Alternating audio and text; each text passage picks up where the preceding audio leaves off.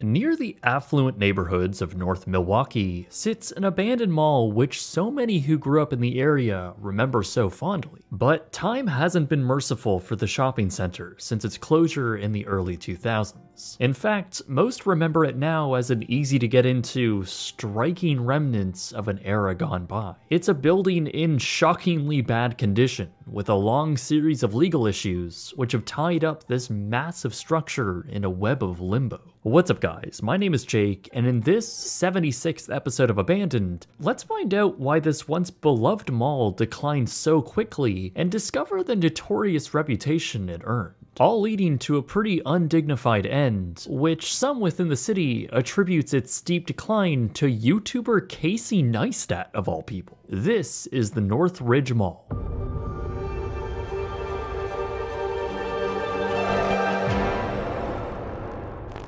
Today's episode of Abandoned is sponsored by Babbel. Click the link in the description below to get 60% off your subscription today. It was all started by a local businessman named Herb Cole, one of the founding family members of the Kohl's department store chain. Now, he would later go into politics later on, but in the early 70s, he wanted to build out a shopping district in Milwaukee. Putting up his own money along with established mall builder Taubman Centers, a site was selected at the corner of two major thoroughfares, with an affluent neighborhood of Bayside and River Hills just a short 10-minute drive away. On top of that, a planned freeway was going to further drive traffic to the area, making this property the ideal future-proof location. In fact, this was one of two malls to be built in Milwaukee. Northridge ultimately opened in August of 1972, but just 2 years prior, the Southridge Mall had opened around 16 miles away in the south side of the city. Both malls had very similar layouts and nearly identical styling. They were also a package deal of sorts, often being advertised together as the premier shopping malls in the Brew City. Northridge opened with great fanfare, attracting tens of thousands of people each week, filled with major brand name stores and 4 primary anchors. At the time of opening, they were JCPenney, Sears, Gimbel's, and Boston Store. This was also all tied together with a 4-screen movie theater. Across 2 levels and over 1.1 million square feet, the Northridge Mall was truly a classic American mall, one that helped define the era of mega indoor shopping.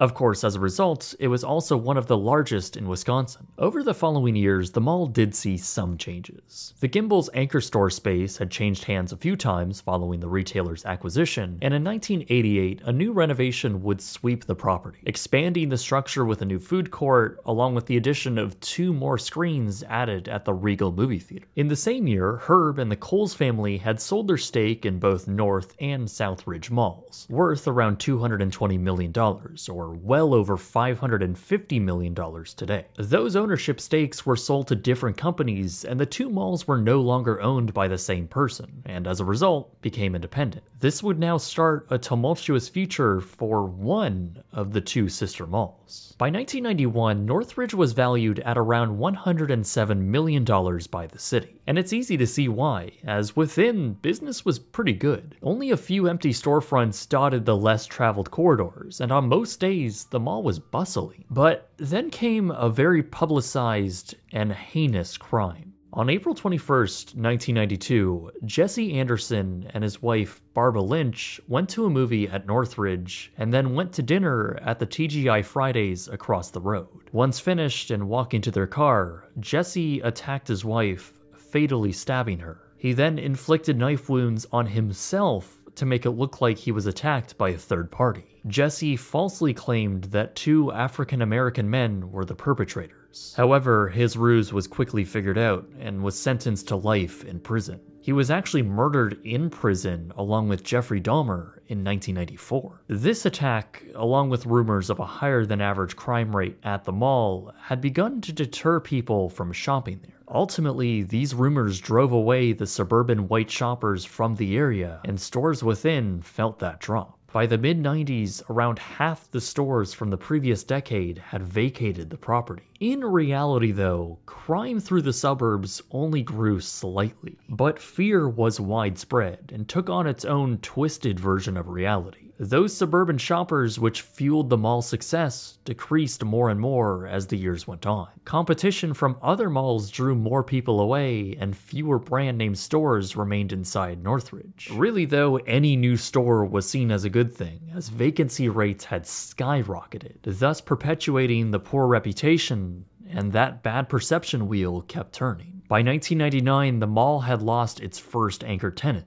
JCPenney soon followed after in 2000, and the long-term viability for the building was then seriously put into question. Following Christmas in late 2002, a number of stores had stated that they were set to close permanently, one of which was Sears, which was a huge blow. Inside, the mall was nothing less than an incredibly depressing reality. The escalators had long been deactivated, now with just a handful of stores inside the mall and one anchor, that being the Boston store. But it too would close after Christmas, and with it, the entire shopping mall. Northridge Mall had closed permanently in early 2003, but its owners, the Tucker Development Group, weren't planning on keeping it closed for long. Their plan was to redevelop the mall into what they called Granville Station, using a city grant of $4.4 million to turn the property around, returning it to a thriving shopping hub. Their plans for a 2004 opening never really materialized in the way they had hoped. Instead, the Sears section of the building was demolished, where a connecting big box store would then take its place. But that's as far as the project would go, and while they waited to figure out what to do next, the building sat vacant and effectively abandoned.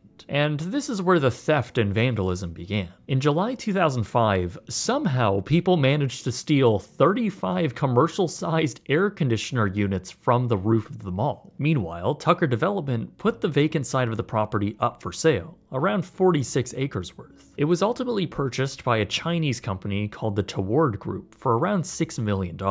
They unveiled their plan in 2009, and it was a bit weird. With the partnership of local businessmen, they wanted to build the Chinese Mall of North America, essentially reopening the existing mall as a cultural and commercial hotspot for Chinese businesses and products. However, with only that promise made, and months and ultimately years passed with no real progress, it was assumed that the project was dead, and that was made concrete when the building went back up for sale in 2013. The forefront bidder was Penzeys Spices at $800,000, with a plan to open a few stores at the mall, but use the majority of the space as commercial distribution. But a last-minute bid from another company ultimately won the auction, and Northridge Mall was sold to essentially the same Chinese company, though it was through an offshoot corporation called US Black Spruce Enterprise Group. It was now 2014, and their ownership style was much more hands-off. No development plan was announced after the sale, and while they were paying property taxes and performing some light repairs to the structure, their long-term approach would prove not exactly to be in the building's best interest. For instance, up until their sale, the caretaker for the mall was keeping the power and heat on inside the building to prevent pipes freezing and mold growing. That stopped once Black Spruce took over, and slowly over the next few years, the building began to deteriorate. But security was still on site, and the property was used for Casey Neistat's holiday movie in 2017. Their production was wrapped up rather quickly, and by 2018, security at the property began to dissipate.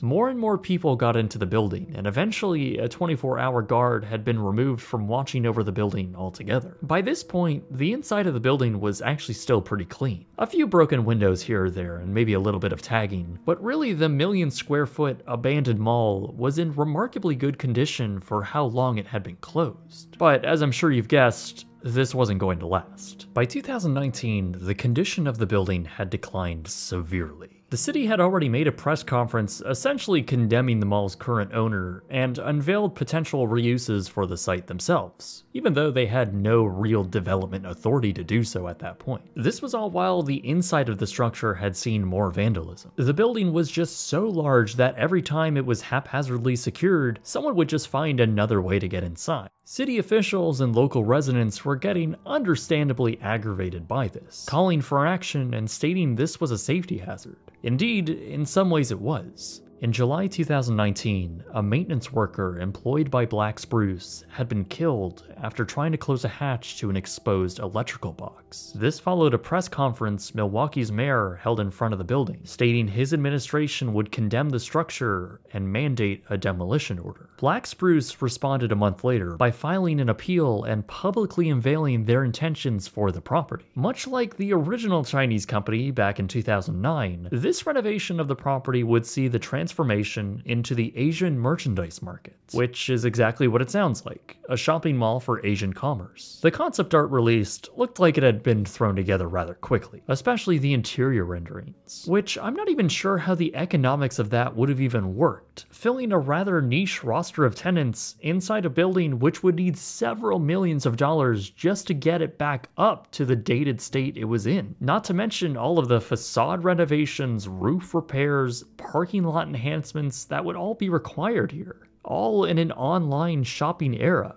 Just taking a look inside the building at this time showed how daunting of a task it would be, and of course that led people in the city to question their legitimacy. The building would only continue to get worse as nothing was done to follow through with their plans. With the interior in a shocking state of disrepair and people likely entering the structure on a near daily basis, the vandalism had reached an apex. In July 2022, a fire had been started around the food court area. Then another, and then another. Within a 3-week span, 4 different fires had been started inside the massive building. Now, all of them were rather small, but the resources and lives put at risk angered pretty much everyone. Finally, the city of Milwaukee and their new mayor decided to give the owners an ultimatum. Either secure the structure within 5 days, or face a $2,000 a day fine and a court-ordered demolition. This was on August 15th, 2022, and those 5 days came and went with no meaningful action taken. The building was still unsecure, and once the city confirmed this, they brought the matter to court, where the owner of Black Spruce was unable to attend, apparently because she was camping somewhere in Canada. Right, well, the executive did later appear in court. Is there currently security employed and working at the Northridge Mall as of today? Not yet, but will very soon. Basically pleading ignorance, and was present as the judge ordered the structure to be demolished. Would you believe, though, that Black Spruce filed an appeal for this? This was in November of 2022, and at this point they had racked up nearly $190,000 in fines. And through this appeal, the company stated they wanted the judge to basically absolve them of the payment and give them some time to try and sell the mall, which they had already listed on the market. The judge ultimately denied the appeal and gave them 1 week to submit a demolition plan. But of course, Black Spruce had ignored these orders. Astonishingly, that brings us to now. Black Spruce has still neglected to secure the property and apparently called the bluff of the city on demolition. In their December court hearing, Milwaukee made it clear that they couldn't afford the demolition expenses, which could clear $15 million.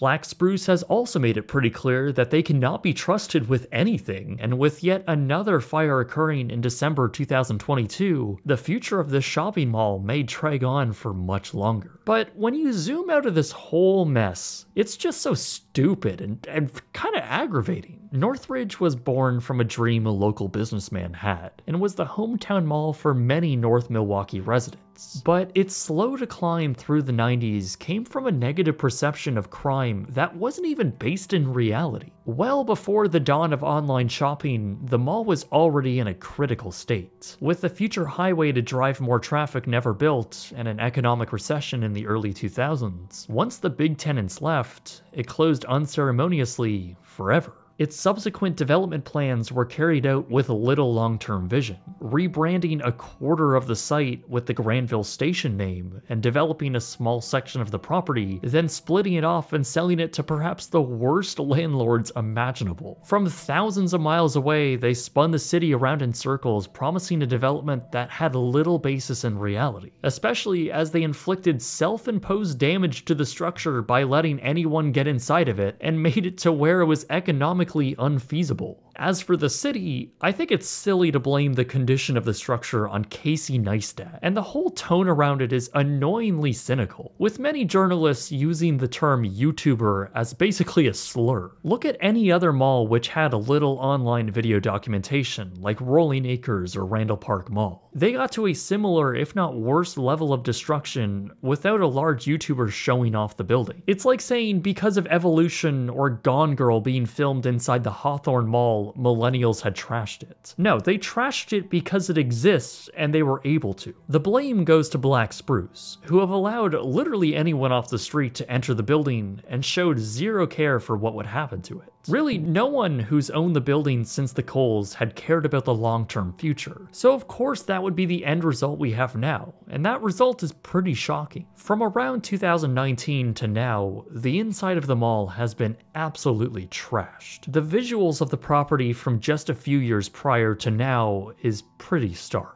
Though the mall has been archived forever online, with some really great footage from TMJ4 News and more recent abandoned documentation from the proper people. It's really fascinating footage, and those links will be in the description below. The future of the shopping mall is now in the air though, and while the story does have a rather open end to it, the most likely outcome is that someone is going to have to flip the bill and raise the structure. But when that happens, in some way at least, you'll still be able to visit Northridge Mall. Or more specifically, you can visit the Southridge Mall. Yeah, through this whole time, Southridge remained open, and even to this day, is still doing quite well. It has been renovated since, and as a result looks very different, but at its core, the layout and structure is a near sibling of Northridge. So one day, when the building is finally demolished, this will be the last physical remnant of Milwaukee's shopping past.